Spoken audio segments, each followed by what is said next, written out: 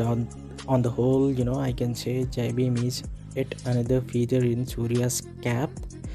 It is raw, intense, and filled with courtroom drama. You can go for it. And though it takes some time to get into the main story, but it has commercial aspect. The film has enough drama that will hold your attention until the end, and it is a serious movie, and that makes a perfect OTT to watch this weekend. So I'll recommend this movie, and I'll go with 4 stars.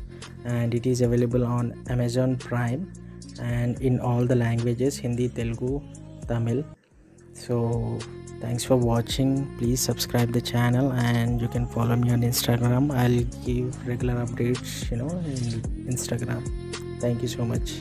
Bye.